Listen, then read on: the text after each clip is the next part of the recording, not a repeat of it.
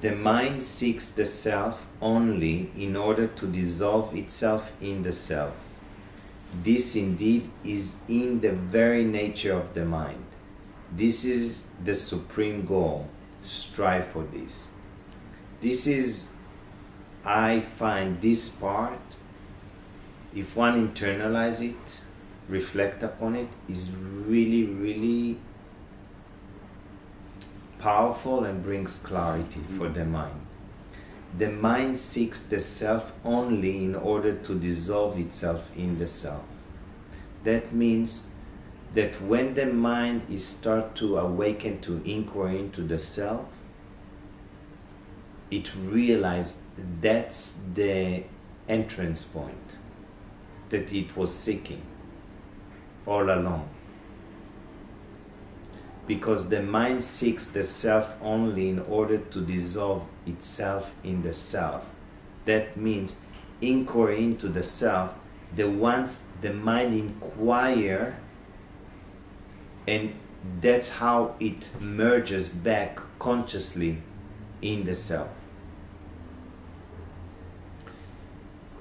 This indeed is in the very nature of the mind.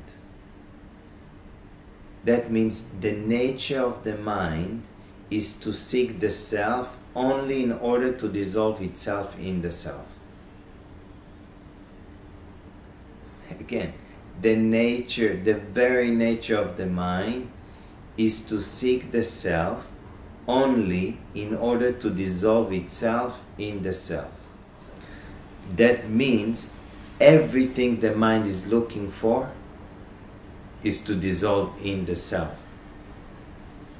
It's to dissolve itself in the self. So when the mind comes, and that's usually the separate self, the egoic mind comes and says, no, I'm afraid to inquire into the self because I'm going to lose myself. It is because of ignorance and not realizing that the nature of the mind, yet it's the higher mind, is to seek the self only in order to dissolve itself in the self. This indeed is in the very nature of the mind. It's to self-destruct. It's not. It's, if we go back to Maya's story, from the source, Maya came out. And the source is beginningless, endless, and it is changeless. Yes? Maya has two faces. One face, she's looking at the source, and all she knows is source itself. The other face is looking out. Forget the face looking in. The moment she forgets the face looking in, she gets scared. And all she wants to is to seek the self in order to return and dissolve into the self. So she basically got lost. She forgot. So all her intention is not to destroy herself, is just to return back to the self. It's like a child lost his mother.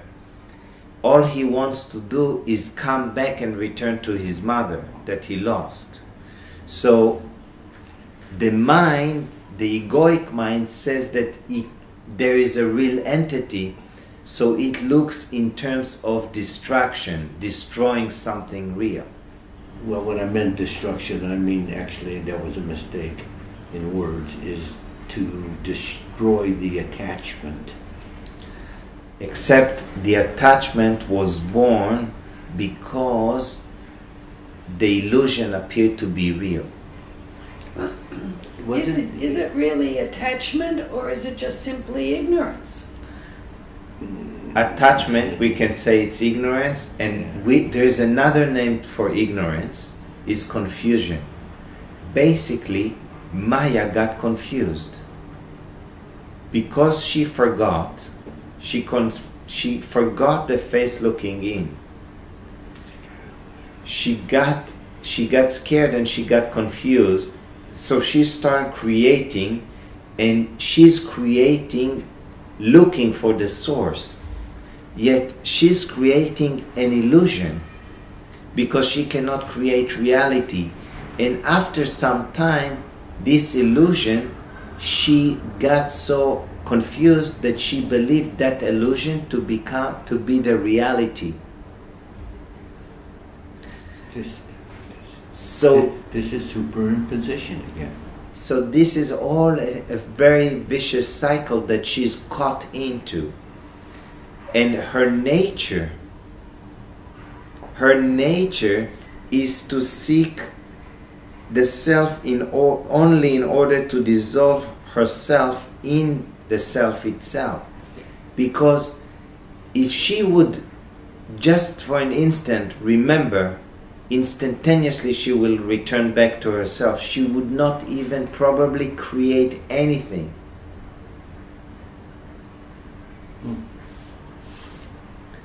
Yet because she created and she was seeking to dissolve into her creation, she couldn't.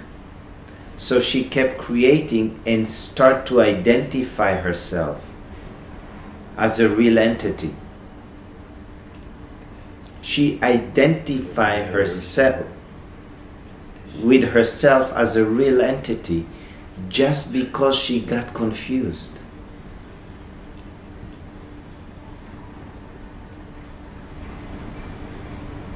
Confusion equals attachment equals ignorance. So confusion, if we use synonymous words, confusion is ignorance, confusion is darkness, confusion is Maya when she is extrovert. Okay? Confusion is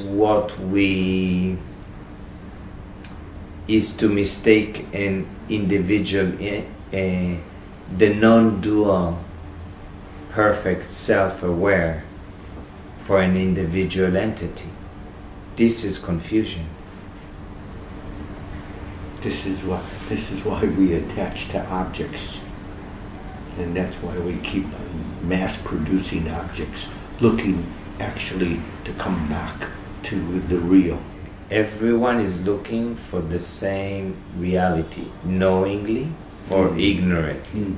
Knowingly, you can direct the attention back to self-aware. Ignorantly is going out to the objects of the world.